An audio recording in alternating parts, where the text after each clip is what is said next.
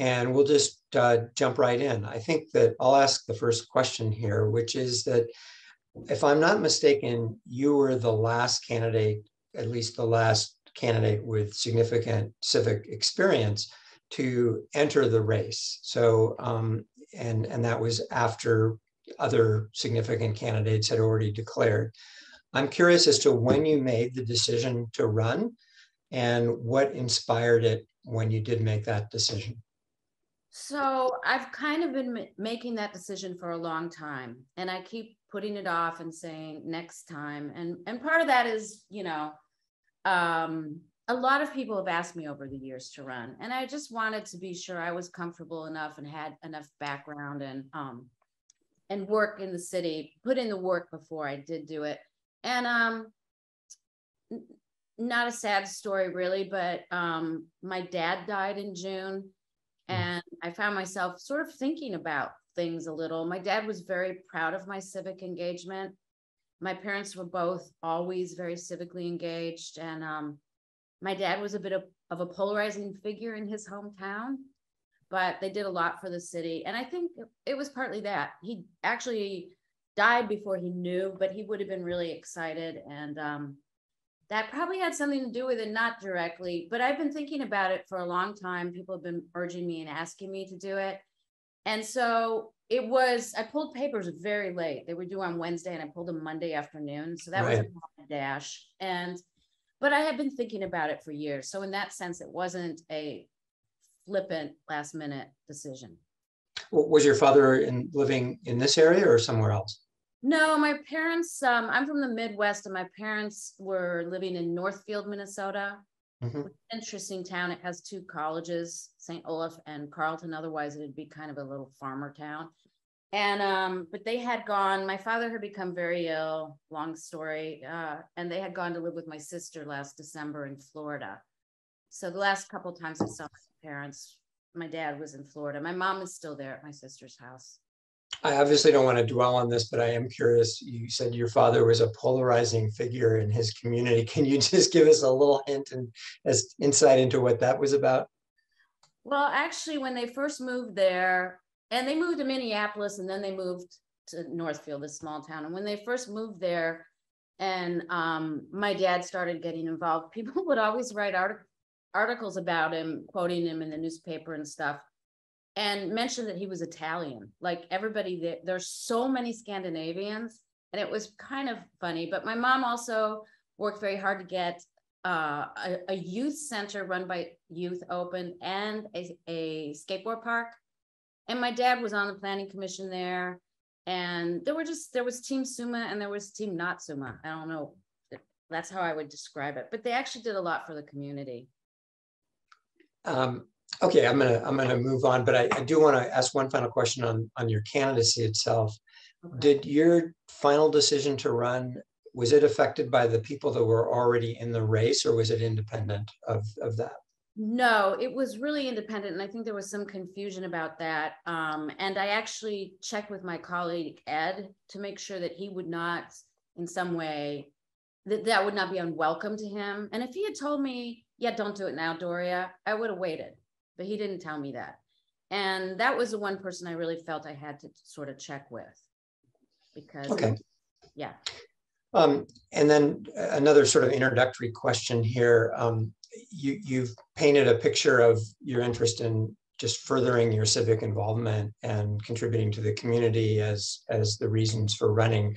Can you summarize what the policy issues are that are driving your desire to serve on the council, and to the extent to which they are reflecting a desire to change the direction of the current council in some way, or their approach on a broad scale? We'll get into the issues, but I wonder if you could answer that. So I think so we're going to be dealing with a lot of change in Palo Alto. Everyone's going to be dealing with a lot of change because of this huge thing called global warming that we all have to react to locally as well as globally. And it's pretty daunting, but also we have all these state mandates and a need to densify that it's going to happen. And I have a lot of interest in land use and how people perceive their life in the city and enjoy it. And I think I can help make those decisions. I think there's going to be some hard decisions coming up, and I fully see that we'll be densifying. And I'm not a put a cloche over Palo Alto and let's have everything stay the same as it always was. Palo Alto has changed a lot since I moved here in, I'm not good with dates, let's say 85, 86. It's changed a lot, but I have seen its sort of zeitgeist be kind of the same, you know? So I don't, every loss of an individual thing is not a loss to me. It's just a transition, it's growth. And what's the hardest decision that you think Palo Alto is going to face in the term that you'd serve on the council the next 8 years? I think, well, 8 years. I'm giving you the benefit of re-election already. I think housing and sea level rise, I think is going to be big, although maybe that has a longer horizon. Grade separations is a huge thing, whether or not we're going to have to accommodate high-speed rail at some point with crossing tracks. And I think those will be big issues. I think how we adjust to our traditional revenue collection, being primarily from sales tax and transient occupancy tax. I don't know how much we can predict on the TOT tax, especially coming back as strong. So I think we'll have to think about revenue. I think we're on a pretty tight purse string right now. And that may mean not being able to do some of the projects we want to do and choose the ones that we really need to do instead. Okay. Jocelyn? Great. So Doria, I'd like to start with one of the most difficult decisions that you've weighed in on during your tenure on the Planning Commission, which is, of course, Castilleja.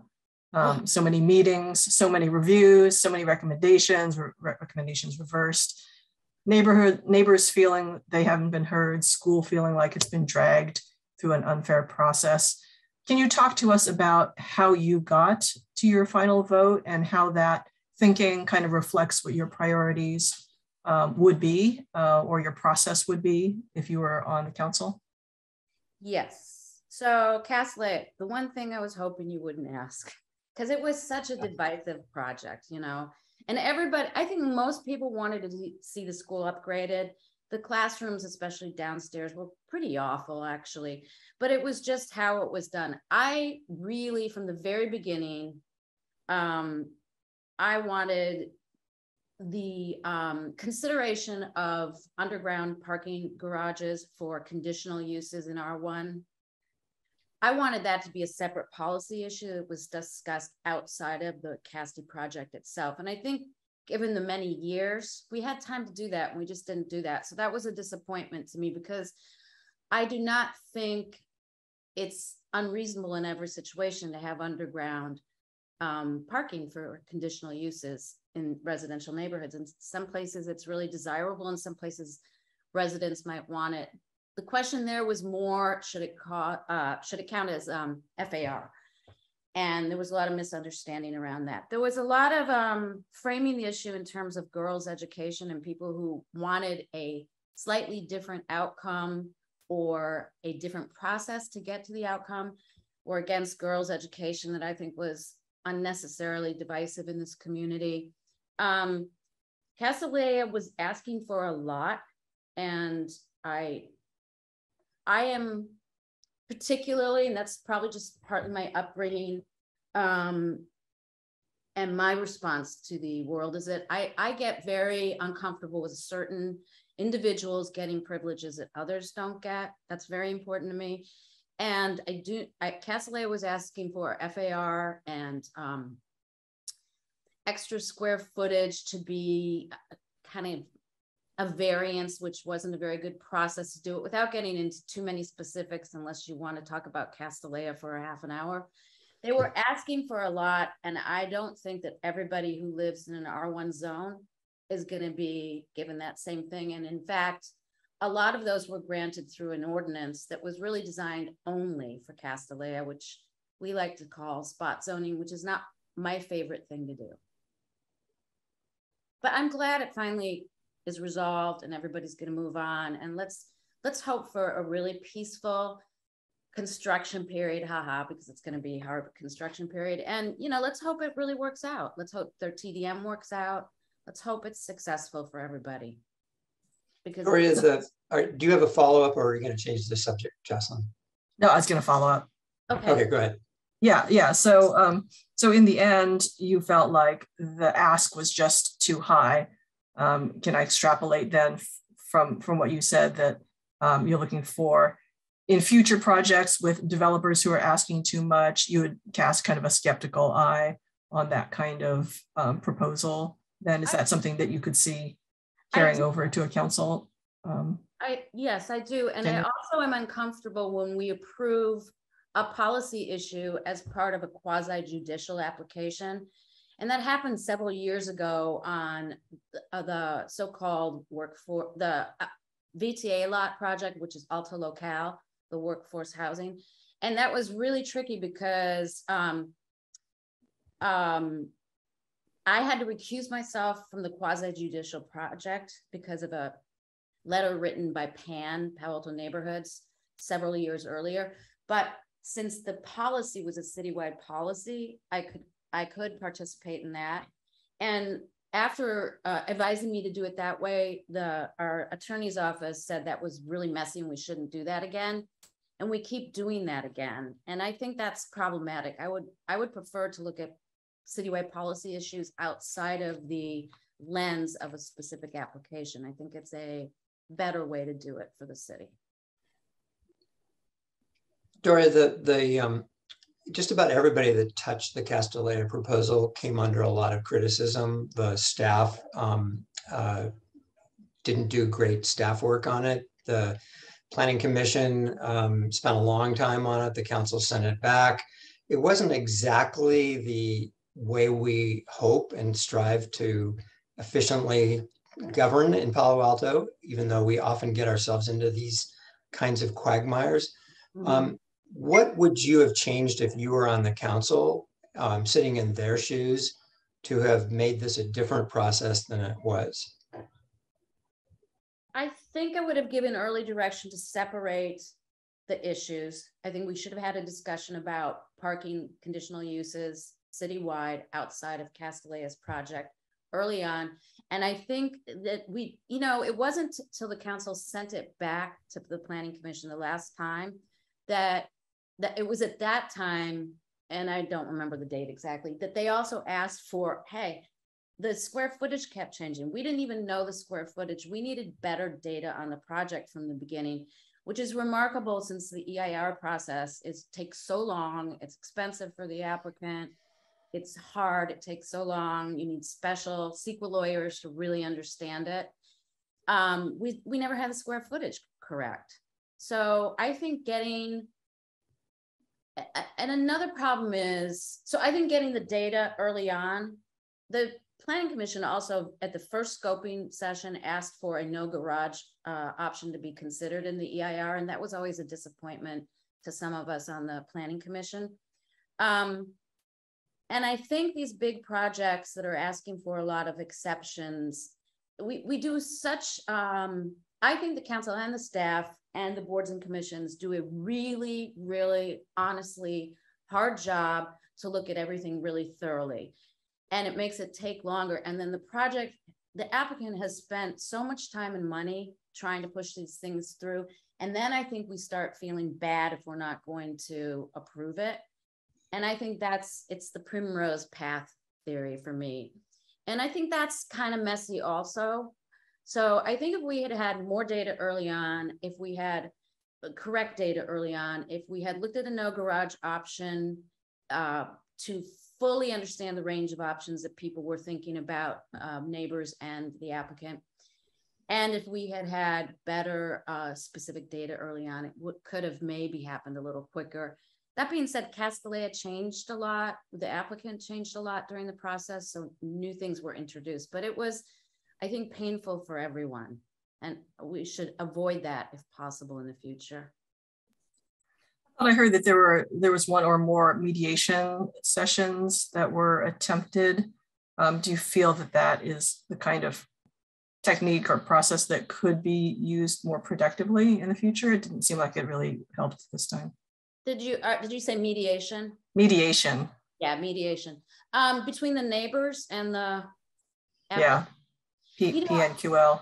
I don't know what happened because I wasn't in the room, but I know that PNQL didn't feel they were given a serious shot at things, and it was very frustrating for them. That said, the applicant always gets extra time than the public in speaking and whatnot, but I did not feel that they thought it was successful. But that said, I wasn't in the room and can't speak for them. Okay. It was a grueling one, but like I said, hopefully it results in a better school for the girls and is a successful project. That's what we can hope for now. And the other thing I hope, and I think they've actually realized this now, is they never wanted to say they were gonna locate the girls off school during construction. And I thought it was not in the purview of PTC really, but I just thought that was unbelievable. But I think now they have realized they're gonna have to do that. So I'm happy because. Do you think the city manager and the planning director have learned something from this experience that would change things in the future? And if so, what have they learned? Yes, I do think so. And I think part of this is on our former city manager, because the violations in enrollment were not taken seriously. And that created a lot of ill will. And that also contributed, and I do believe that was mostly under the former city manager, Jim Keene. I think that also set up a sort of a sense of unfairness because they weren't charged the full amount they should have been charged. And in fact, they were technically in violation during the application process also. So I have a great interest in code enforcement in the city also, which is kind of always been a little bit understaffed, to say the least. And I think that sense of fairness comes in there. I think that would have been the main thing. I don't know what was negotiated behind closed doors, but there was always a sense that there was an open door for Castilleja with staff, and there was not for the neighborhood. But like I said, the applicant is paying for the process. So that's always a little bit the case. Switching off of Castilleja, but still kind of on this theme of accountability. Mm-hmm. I'm wondering, it seems like decisions made by the council sometimes don't have the follow-up that's needed to find out what the actual, consequences were of decisions. And I'm thinking, you mentioned Alta Locale. I'm thinking of this idea of car light development. So the question is, is there a process that you would support that would return to decisions for a post-decision making analysis to see actually if some of the policies that are being implemented are living up to the expectations? How can the city become better at that and communicating with the public? We made this decision, we bet on this policy, here's what happened. Alta Locale is particularly a failure to me because, and that sounds harsh, but because I know people are living there and enjoying their lives there. It's almost fully rented, but it's a failure in the sense that it was sort of presented as having an affordability factor, and it has none. It's really, really expensive per square foot. When you mentioned car light parking, I think one of the things that we don't ever follow up on and have no follow-up data on for as long as we've been using them are TDMs. And I've been bringing this up with various planning directors over the years. It would be really good to know how those are working. And I always like to say my favorite TDM is the one for Edgewood Plaza, which is an 8.5 by 11 framed under glass plaque on the wall of the outside of one of the buildings that tells them which bus routes go there. And it's probably out of date now since our own shuttle isn't going there anymore. So I think we need a lot more understanding on how those TDMs are working. Does that answer your question? In some ways, I think the broader question is just how does the council prioritize following up on decisions made in the past with the kind of direction to staff to, do the analysis and bring it back to the council so that people don't, forever point their finger saying like, oh, well, they were trying to do that based on this philosophy, and we don't even know if it's actually producing the results. Yeah, and I think the workforce housing overlay, I have heard several council members opine that it was sort of a dud and isn't going to produce much. I was particularly uncomfortable with that because it upzones public facility zones, which is where we have parks, or we could have county medical services or things like that. And I think those PF zones are very precious in our community. And I don't think they're always the right place to put market rate housing. So, and you know, you look at the controversy over the planned community zone in the past, and that was one where the public just didn't feel like there was any follow through on the public benefits. So that was a good example of that. But you know, the longer I work on things with the city, the more I realize the volume of work and the detail that decision makers want to get stuff done is really a daunting task, you know. But I still think there are areas where we can't just rely on things working. And I think TDMs and the workforce housing overlay are good examples. Okay, thanks. Mm-hmm. I was struck by a sentence in your survey to us about your vision for the future of Palo Alto, where you said it's going to be a future of greater economic and ethnic diversity. And I am curious as to what your plan is to achieve either one of those. Well, our ethnic diversity grows. It grows every decade. I mean, Palo Alto is less white than it used to be. The problem is we don't have wealth of diversity in this community. And that's why I would like, I mean, it may be a little pie in the sky, but I have a strong value in doing as much as we can to get affordable choices in the community. And I was trying to look at a glass half full, not half empty in that visioning exercise. I mean, I think the world's in peril. We're losing species, and it's upsetting to me, but you know, we have our lives to live, and we have to help make conditions better for other people. That's the way I look at it. But so I do think we are growing. I mean, we're not equally diverse across every ethnic background, but we are more diverse than we used to be. Problem is it's too expensive. We don't have that wealth diversity. And the people and that being said, I also worry about, there's especially older people. There's a lot of older people in this community that don't want to move.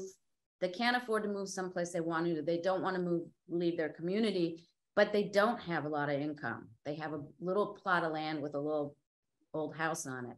So I kind of worry about them being a little left behind, which is a little outside of your question, I think. Well, and I was focusing primarily on the economic diversity, which gets us into housing. And I wonder if you could, as best you can, summarize what your views on what further steps the city should be taking to create not just more housing or denser housing, but affordable housing. Well, I would be in favor of expanding, which I believe the council already directed staff to do recently, expanding the inclusionary percentage to rental housing. It was illegal for a long time to do in California, and about 3 years ago, I'm sure you guys all know this, but the Palmer fix, as it called, happened. And I don't know why we didn't do that right away. And it seems like we could expand it to 20% from 15% inclusionary. I think that's one thing. I think the other thing is to work with affordable housing gets built by affordable housing providers, and it's very competitive and difficult. It's mostly funded by federal tax credits. So anything we can do to bolster our housing fund, which is, I think, almost at zero now, if not zero. And we do have very high impact fees on commercial development for that housing fund. So I think those are the kind of things we have to do. That being said, it's pretty aspirational to want to get a lot of affordable housing. And I have another question that I asked staff, and that is about Section 8 housing, because you don't have to build special places for Section 8 housing. It could be any rental housing. And I don't know much about it. And I'm sure the federal government keeps pretty good statistics on it. And I have a neighbor who lives in the lower Mayfield development, Mayfield Place, who often speaks about Section 8. And I am wondering if there's a way we can encourage more of that, maybe for ADUs when they're being used as rental. I just don't know what the numbers are. I don't hear people talking about it very much. So beyond the requirements that the cities are being imposed on it by the state, what steps would you prioritize for creating more housing, for meeting those requirements? I would also, well, so we have the housing element sites, and the housing element group did for Palo Alto remarkably quick work, I think, on finding those 6,000 plus sites. And we do have more than that because we have a little cushion also that we've identified. So I think that's good. I think there's a little misunderstanding that cities don't build housing, developers do, and that cities are getting criticized for not building enough housing. I mean, we have to make our zoning appealing enough to developers without absolutely catering to providing the maximum profit for them, so that we can still have some sense of balance between abutting and nearby projects and their impacts. Let's see. And I have very strongly said I don't think we need to build any commercial right now until we know. I mean, we have the largest jobs housing imbalance. We have a bigger jobs housing imbalance in Manhattan. You know, we built way too much commercial, especially high paid tech jobs, without protecting, in some cases, incursion into actual sites that provided sort of more neighbor serving small business, like accountants and therapists and Rolfers and people like that. A lot of them have gone, especially because I live so close to Cal Ave. I mean, we really were dealing with this post-COVID. It's hard to say what is exactly going on, but I would say let's not build any more new commercial, and let's zone for more housing. You know, to me, it's a big disappointment that after all the years that the Fry site was zoned RM30, what comes down the pike is a loss of tens of thousands of retail, not that it was all going to be that viable there, and a lot more office. So we've got actually more office there. We have more housing because we have the 85, I think it is, condos. But you know, there's some good things about that.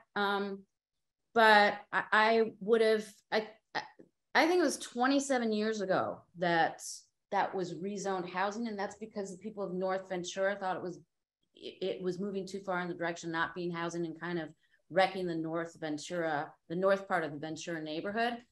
And then it just sort of languished, and nobody really, it was extended multiple times by various councils, which was a little disappointment to me. But, you know, we will be getting housing there. I just don't think we need commercial. I think anecdotally, I think there's a lot of vacancy in commercial, and part of that is work from home, which is really great for the environment.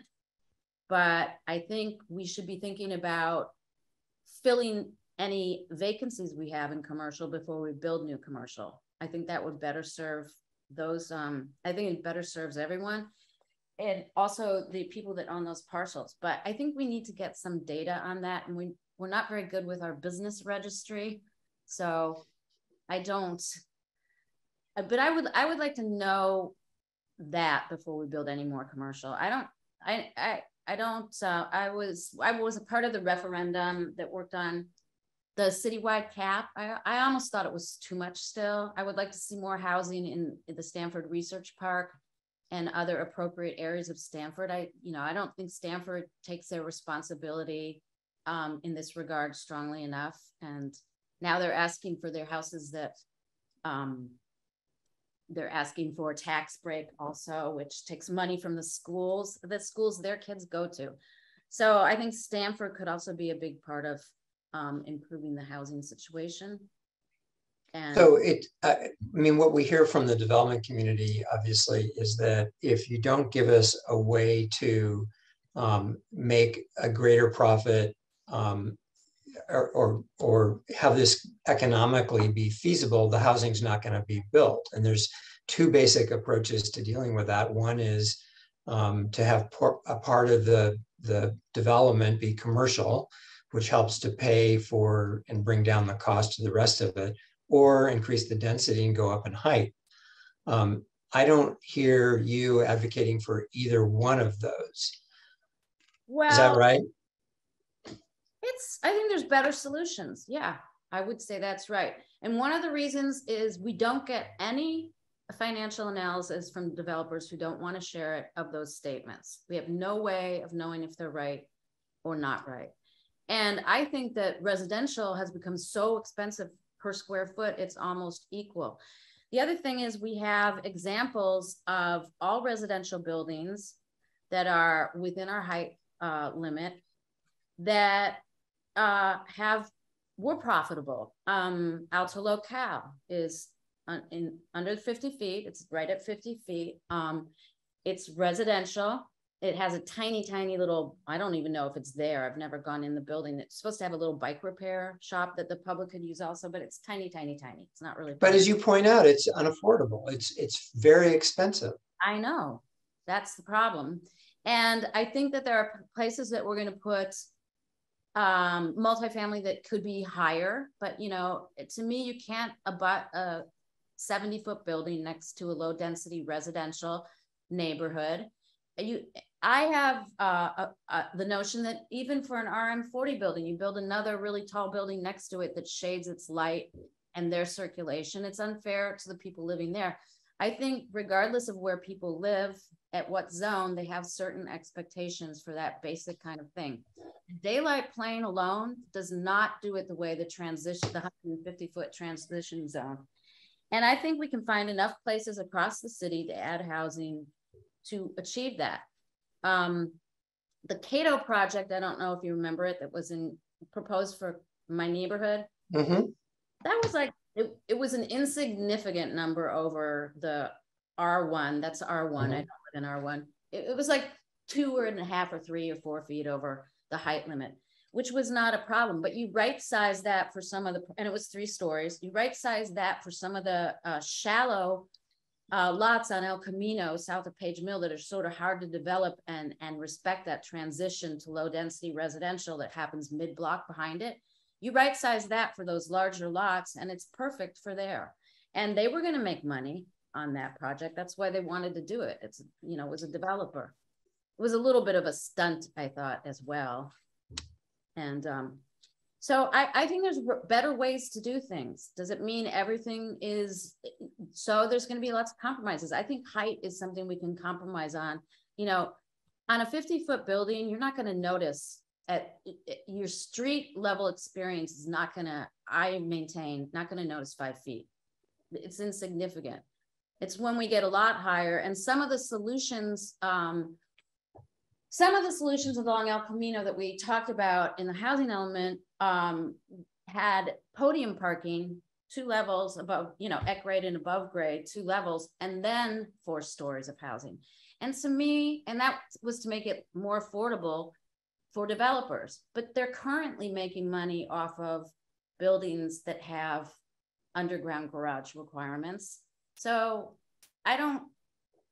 nobody's proven to me that they won't still make money. Would they make more if they were allowed to build more cheaply? Sure. Well, it sounds like one of the points you're making here is that the council is ill-equipped to really evaluate the proposals that come before it. And I don't see the solution you're proposing to that. You have a gut instinct that they're making money. But where's the data? I mean, the developers are not going to share with you their proprietary data. The city is not retaining expert real estate consultants to really help them through this. So how do we know what the economics are of the various development alternatives? Well, that's my point, I think. Exactly. We don't know what the economics are because we haven't been given that information. And I know that in the last, I know that it's always been profitable to develop in Palo Alto. That's why we have a lot of development. So I'm not sure what's going on. Plus, all the rents go up too. So there's a proportional revenue. I just don't feel we've been given the best reasons to do things that have negative impacts potentially. And you can build a building, it's, you know, where zones abut is the most sensitive area. And that's where the 150-foot height transition limit that keeps things low and then says you can go higher once you get out of that zone is very useful for densification. And one place we don't have that problem as much is some of the places that we're looking at down on San Antonio near 101, because there are no existing lower density uses to loom over. So that might be a better place, but I worry, as do a lot of my colleagues on the Planning Commission, that there also aren't parks and good opportunities for safe bikeways there, safe route to schools. There aren't the amenities there. So we should take that into consideration as we plan there. It was Karen Holman who said very many years ago, we don't want to warehouse people, we want to house people. And I think that's still a nice little phrase. So when you look at our neighboring communities in Mountain View and Redwood City in particular, do you see anything you like about the new development that those two cities have pursued? I would have to go and look at those cities more carefully with that in mind, because honestly, I've been at home for a lot still. You know, I would have to go survey the cities and look at that. I can't make a snap judgment off the top of my head. But I wonder if what the occupancy rate is in some of these cities. Menlo Park has just built a tremendous amount of new mixed use along El Camino also. Mm-hmm. And I think some of that looks pretty welcome. It really is challenging though, because a lot of the lots on El Camino, south of Page Mill, are relatively shallow, and it's hard to achieve. It's hard to respect the 150-foot height limit. It's really the whole lot, and then you get into these decisions where you have to maybe hurt one party or another, the existing residents or the applicants. And there's also traffic. You know, no matter what you build, whether it's commercial or housing, it's going to have traffic implications. All right. Well, at the beginning of our conversation, you cited climate change as something that you're considerably concerned about. And I'm wondering, from the SCAP plan, what, if you got onto the council, what would be like the most urgent steps that you think that the council really needs to act upon in order to get us to our goal as a city? Our grid, which just recently the Utilities Advisory Commission and the utility professionals said it just can't take everybody going all electric. So I think we have to put some money into upgrading our grid. That would be the first thing. And then the other thing is to protect our open spaces. My vision of environmentalism is not just greenhouse gases. That's one thing, but also biodiversity and retaining habitat for native species is very important to me. So in as much as I do not see those places developing, and then sea level rise is going to be a problematic because we have so much of we have a lot of building in the flood zone. So that's going to be another issue that I think will be of more immediate need. And the city is already taking some steps to do that, but it's, you know, all of these things are unclear how quickly they're going to happen. But those are the things that I think we can make the most difference on immediately. Yeah, so to unpack those, the first one about funding the grid improvement, do you have any thoughts on where that funding would come from? It seems like it'd be a sizable amount. Yeah, no, I think we're going to have to get shovel ready projects in place. And so we can nimbly grab grants as they become available. I think we'll have to do that for grade steps too. And we tend to take a lot of time, I think, in preparing projects to be ready to go out for those grants. And but I think that's what we're going to have to do. I mean, if the utilities department and the UIC both go to the council and say, we're not going to be able to fully electrify the city without doing that, then we're going to have to find the money to do it. And I am worried about the funds. And that's why I was very skeptical of this greatly diminished business tax. And I've learned a lot more about the gas transfer tax, which is something we've done for 70 years, I guess, in Palo Alto. Because the discussion, the staff report for council recently when they discussed that, and the discussion was very confusing to me. So I interviewed a bunch of people basically to get some more information. And I think I'm in favor of both of those now. We need both of those just to keep our heads, level. And then we're going to have to figure out more funding, but I don't see a lot of other funding sources outside of tax increases and bond measures, And I don't know if the TOT is going to come back. I was told not to use acronyms, but I feel like I can use them with you guys. You don't think that hospital, hotel revenues are going to come back? I don't know. Travel is going to bounce back. I don't know if they'll really. I think that was. I think it was clear that we were relying an awful lot on that when, it changed like overnight. So I don't know. Those are the ideas I have. And I don't think those are very innovative ideas, but I think that's what governments do. Mm-hmm. And about the flooding, are you supportive then of the JPA plans for San Francisco Creek as they are right now? Yes. And the horizontal levee, I watched a little informational meeting about the horizontal levee and found out a lot about what a horizontal levee was.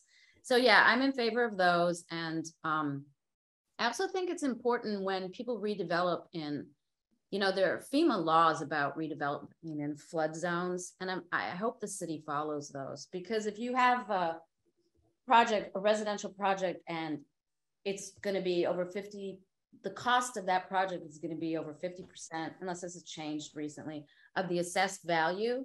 You have to bring everything up to and I don't know if the city always requires that. I did a little investigation once several years ago with a friend of mine who I worked on city projects with, mostly before I was on the planning commission, Jeff Levinsky. And it was pretty clear the city wasn't doing that. So I think it's important to follow those rules, even though it may be more expensive for homeowners, but it brings them up to the federally required standards. It's another important thing, I think. Okay. We're running short on times here. I would like to ask you some quick questions and just see if I can get sort of your quick response. The first is on grade separations. You've outlined in your survey results and in forums your basic viewpoint here, which is, as I interpret it, is essentially being supportive of the recommendations that came out of the citizens group. Where do you feel you can contribute to bringing this to a close, getting the decisions made so that we can actually get started on whatever direction we're going to be going in?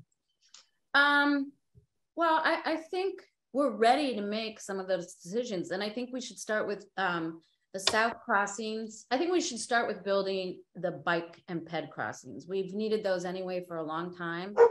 And they'll only help during the action. And then I think we should work on getting a shovel ready, as they say, plan for South Palo Alto's crossings. as soon as we can, because the general consensus, and I wasn't super involved in the rail meetings. I did not volunteer to do that because I felt there were other people that were going to be better at that than me. And I try not to say yes to everything people ask me to volunteer doing.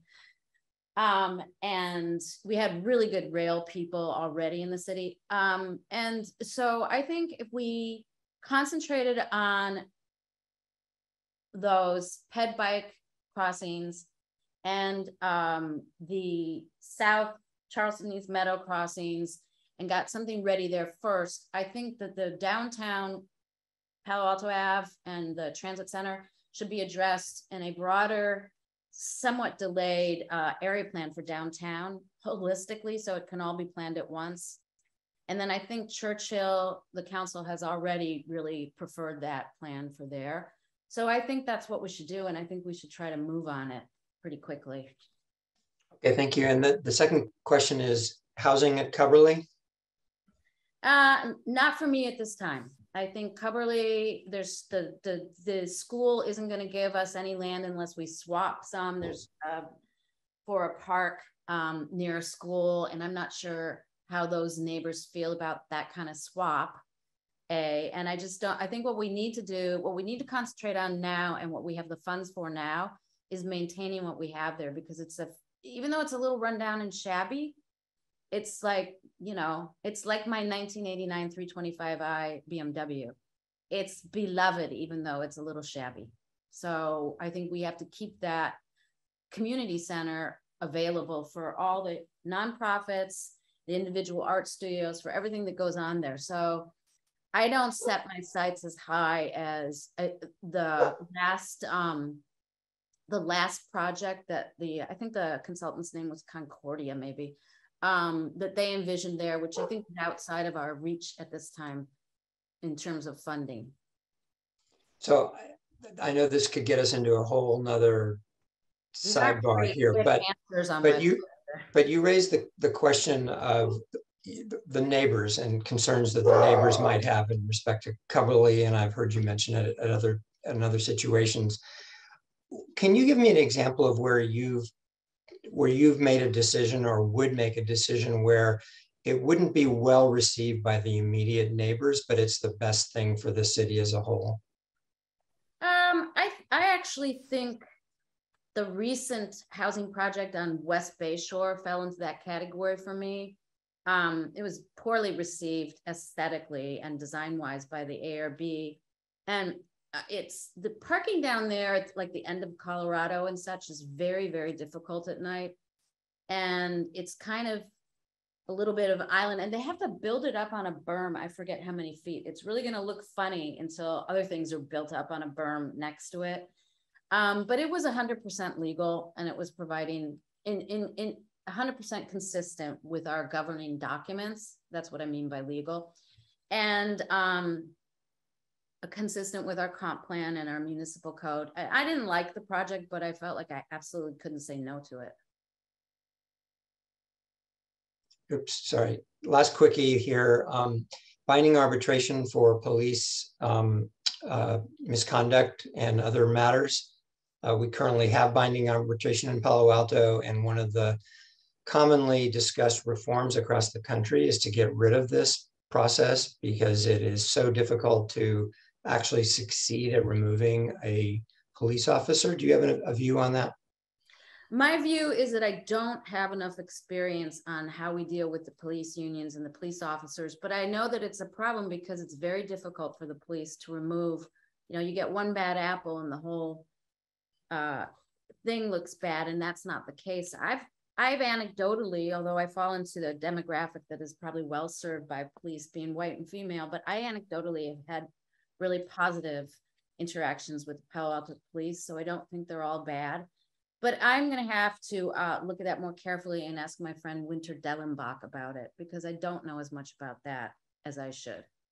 I can tell you what Winter's going to say, but you go ahead and do that. Related to law enforcement, you said on your website that the 911 system must be more robust, and I'm wondering what you think is needed to increase its robustness. Oh, I don't know if that was stated correctly. I have a strong feeling that people in Palo Alto are very concerned about what they perceive as rising crime. And I just talked to our new police chief a couple weeks ago. Statistically, there's not rising crime, but I think what people see is more personal assaults, not the stolen property. And I think that really scares a lot of people. And I think it's very frightening. Like for some members of our community, that's like the #1 issue, which surprises me. And I'm a person that lives a block from El Camino. So it surprised me, but I think if that perception is there, then the concern is real. And I do think that like the recent, some of the recent incidents at Stanford Shopping Center with armed robbers, multiple people with guns in the middle of the day, people see that and they're afraid. And I think that's terrible. I think we should do better. I wish we could get back to, and it wasn't just COVID where we cut police officers. It's been kind of a steady problem with police and fire over the last 15 or so years. And I know there's a lot of union issues involved there. And I don't have familiarity with union issues other than what I read in the paper and I hear from my friends Winter and Fred Ballin, who's very involved with fire issues. And but I think we need to address those things. Can I follow up with something? Yeah, no, thanks, Doria. I asked during the forum last week whether what Palo Alto should do better in terms of fair and unbiased policing. And I think most candidates talked about broader crime trends and staffing, but didn't really address that specifically. I just want to ask again, do you think the Palo Alto Police Department has room for improvement when it comes to fair and unbiased policing? Because the issue did came up a lot in 2020, but we haven't heard as much from the council since. Yeah, I mean, we have had incidents of police abuse in Palo Alto. It's not as extreme as in some other parts of the country, but it's totally unacceptable. And I think the police have tried to address that. And I think this new chief, I have high hopes from him. I think restoring unencrypted radio has something to do with that. But we should have zero tolerance for any kind of biased treatment and unwarranted treatment of, assaults, physical assaults on people. I don't know about police dogs. We have one member of the community that's really interested in that right now. I'm terrified of police dogs, but I don't have an opinion about all of those things. And I'm not going to lie and pretend I know everything I'm going to have to learn about as a council member. I mean, I think that I will hit the ground running on certain issues, but there are a lot of things the Planning Commission doesn't deal with. And that would be one of them, policing.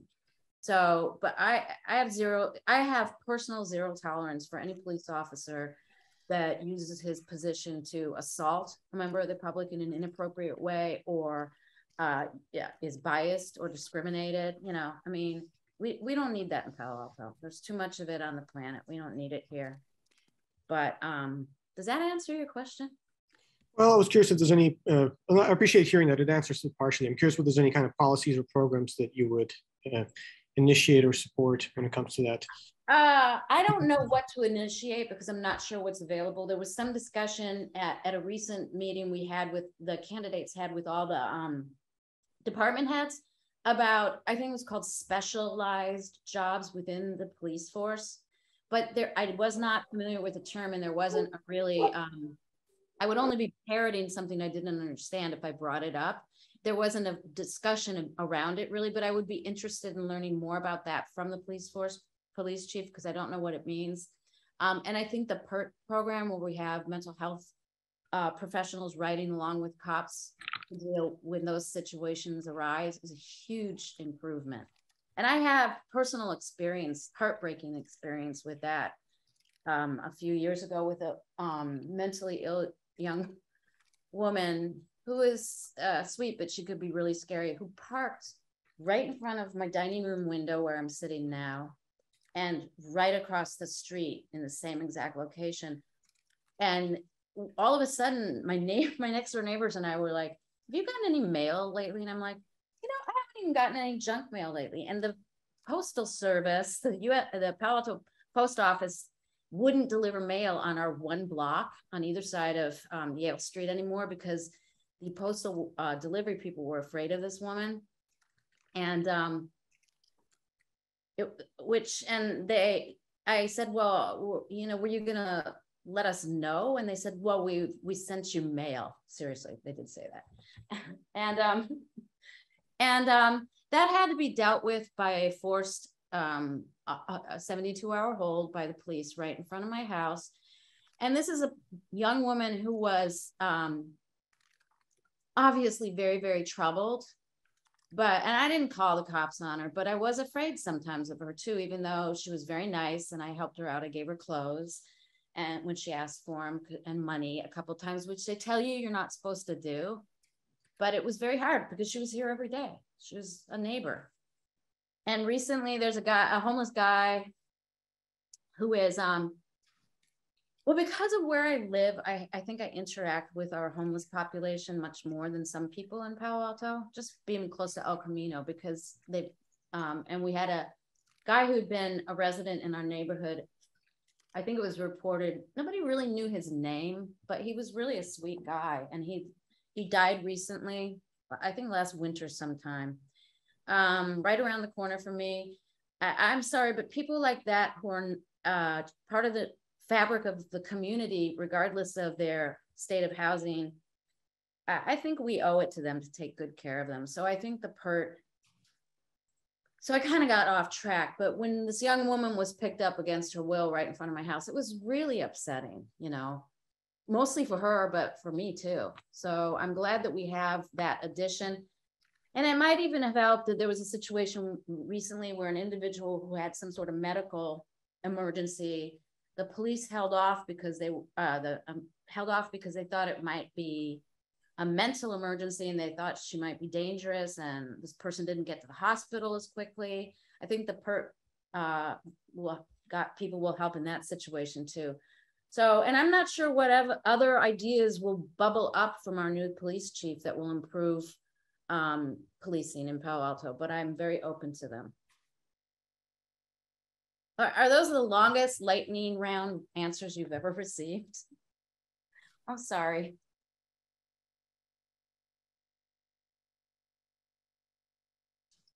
Bill, you're muted. Oh, sorry. Jocelyn, do you have anything further or should we wrap up here? I think we're ready to wrap. Okay. Thank you very much, Doria. I really appreciate your being here. Oh, thank you all. Good conversation. Thanks very much. Have a good afternoon. Yeah, you too.